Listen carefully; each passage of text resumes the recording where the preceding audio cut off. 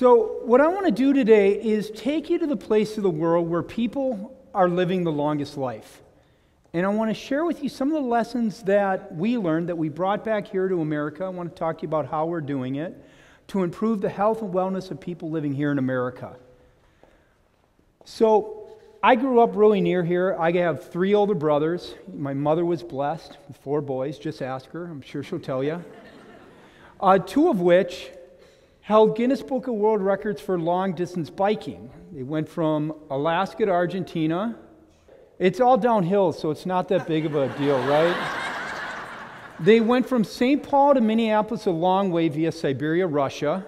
I don't think it was coincidental that they left on April Fool's Day. And through Africa, which was the first one that I did until I caught malaria at an inopportune time. And it was on this trip that my brother Dan said something to me, something that I'll always remember. He said he learned more about the world and his relationship to that world in 12 months on the seat of a bike than he did in 12 years of formal education. Now, not to say that formal education is bad, but there's a lot to learn when you step out of that environment that you're comfortable with and into somebody else's environment that you might not be comfortable with. And what it did is it started this desire for me to travel, to see the world, and to bring back lessons. Went and studied the Maya, went down into the Amazon rainforest where I met with the Machiginga Indians. I did song lines in Australia. I led a couple trade missions with former governors. I even went to Africa where I looked at the impact of sports on HIV and hunger. And then I helped my brother build a project called Blue Zones, where we traveled the world to try to find the pockets in the world where people are living the longest life. A place where at 102 they're still riding their bike. At 104 they're actively chopping wood, and they can beat somebody 65 years their junior in arm wrestling. The guy on the left, it's my brother Dan. I don't know if anybody here has an older brother, but it's really disheartening when that guy that you look up to just gets whooped. I tease him, but... So what we were able to do is define the 5 demographically confirmed places in the world where people are living the longest life. We go there with researchers, so you might notice at that place in Russia where they're drinking a bottle of vodka a day and a couple packs of heaters didn't make the list. So we'll go in there with the team and really try to research it, really try to understand what were the commonalities, and then we took those commonalities, those lifestyle traits, and we're bringing them here to America. As you know, probably a lot of communities are really trying to become healthier. About 1,000 of them wanted us to come in, but we chose 28 that we're working with around America, and we've had some good success. Reduced smoking by 30% in one community. In the beach cities in LA, we reduced childhood obesity, cut it in half. City healthcare worker claims in Albert Lea went down by 40%, even less hospital visits in Iowa. But what I want to do today is kind of share with you a couple of things that we learned on the Blue Zones and how we're bringing them here to America. Starting with, they move naturally. Whether it was for their job as shepherds, where they kind of move all day long, it's a low-impact exercise, where they're gardening for that hobby, kind of growing food, again, low impact. Around their house, they take care of kind of the jobs by themselves. They wouldn't hire somebody to mow the lawn, to shovel the walk. Met a woman, 104 years old, in Costa Rica, that was mowing her lawn with a machete when I met her. Can you imagine that? I kind of thank my dad for not making me do that as a kid. So what we tried to do is the other thing we saw is their communities, instead of sprawling like we are here in America, they come together as a community. It's easy to be able to walk to their friend's house, to be able to bike to the downtown, to create those population centers that are easy to get to. The kids walk to school. So what we tried to do with the Blue Zones is that same type of thing. We went down to Albert Lea back in 2009. They wanted to widen Main Street and increase the speed limit, which is a great thing to do if you want cars buzzing through the middle of town, right? But if you want a place where kids can recreate, is it a good idea? So we looked at the end of the block, they had this beautiful lake, but there's no way to get around it. So we talked them into using the money to build a walking path. And now you go there any time out of the year and people are moving, they're walking. They're spending the evening with their friends. You don't have to buy anybody a gym membership.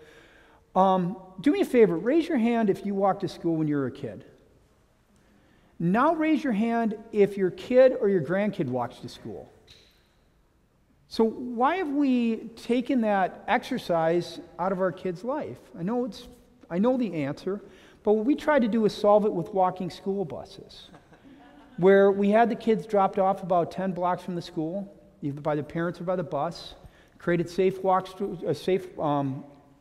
to school for the kids, brought in principals, brought in teachers, brought in parents to walk with the kids, even got retired adults that were looking for something to do to kind of help those kids get to school. But they got exercise before the school, and they also created friends, which I think was important. So we know from the Framingham research that isolation kills. According to the Robert Wood Johnson Foundation, 20 years ago, the average American had 3 best friends. It's now down to a friend and a half, and if you can tell me where you get that half a friend. But according to that same report, they also said that if people have less than 3 friends, they're defined as lonely.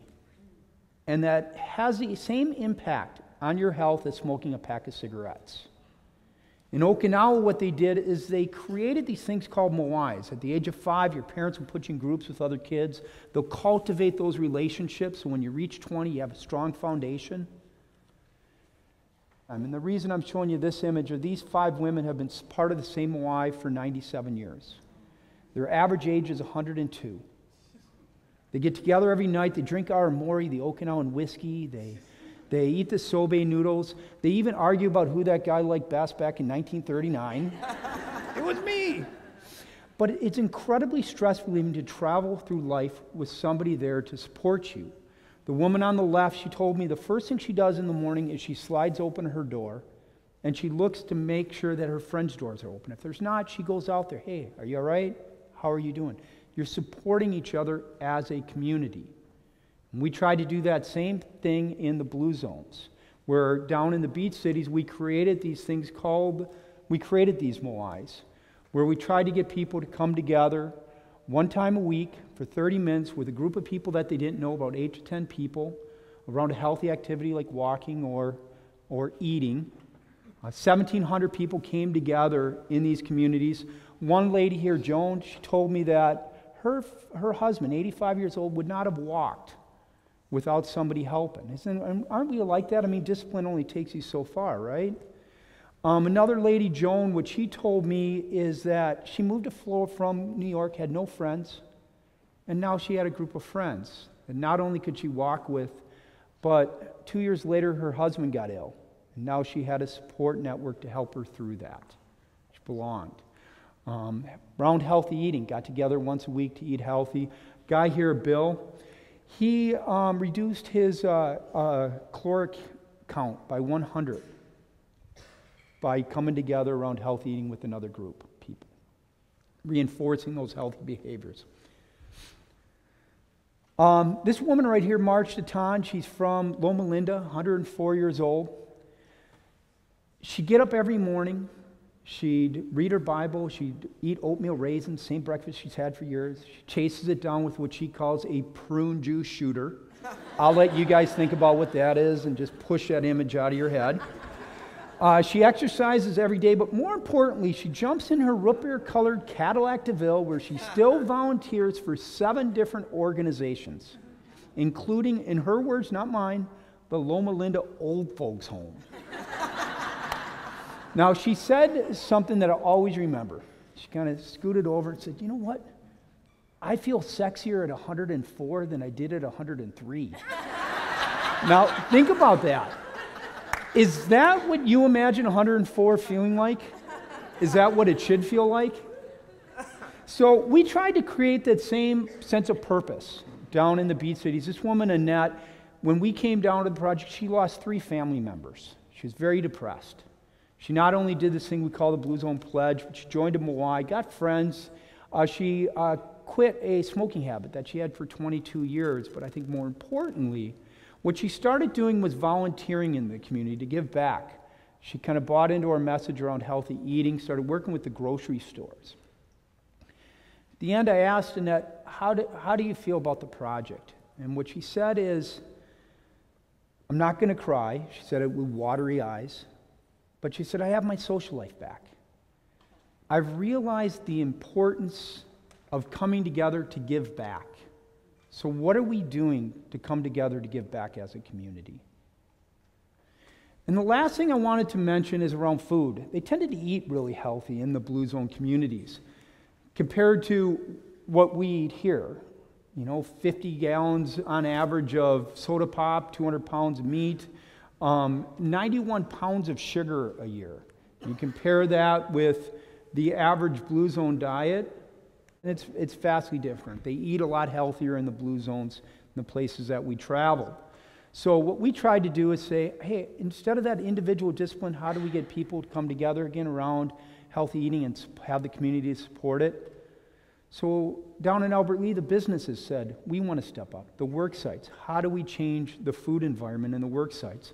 Restaurants came together to change their menus to offer healthy alternatives. Brian Wozniak, the guy on the right, what he said, it's just change the environment. You don't have to, every place doesn't have to be vegetarian, but is anybody like me, when they give you that basket of bread, you slather butter on it, you eat it down, by the time your food comes, you're full? What he said, well, instead of bringing it as a default, why don't you let the customer ask for it? Make the healthy choice the easy choice. So we worked with restaurants to do that, to maybe instead of fries, do healthy fruit. We worked with grocery stores to try to tag the healthy food. What's the last thing you see in the grocery store when you leave? Is it that healthy food? No, so we Blue Zone the checkout lane. So when that kid said, I want this, can I have it? It's usually an apple or a banana. And the restaurants and the grocery stores loved it because they were still making, it didn't hurt their bottom line at all. So I want to leave you guys with just one last thought. So I don't think I have to tell anybody here that right now in America we have a healthcare crisis. If current trends continue, over 70% obese, over 50% are going to have diabetes. We spend over $2 trillion a year to fight diseases that are curable. For the first time in history, the life expectancy of our kids is going to be less of that of our own. Now, why is that? Is because our parents were better parents than we were because they loved us more? No.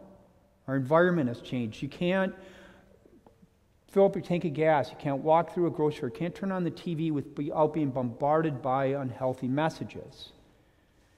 And individual responsibility is important, and discipline is important. But discipline is a muscle, and muscles eventually fatigue, and eventually you break down and you grab that Snickers bar.